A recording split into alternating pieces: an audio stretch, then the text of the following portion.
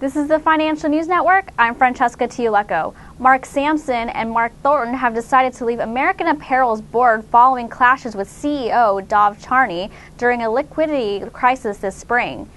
In other American Apparel news, the retailer is said to be in talks with investors for an additional $8 million to $10 million in cash injection that could occur within the next 2 weeks, sources say.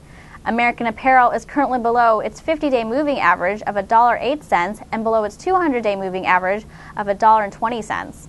In the last 5 trading sessions, the 50-day moving average has fallen 1.16%, while the 200-day moving average has slid 0.68%.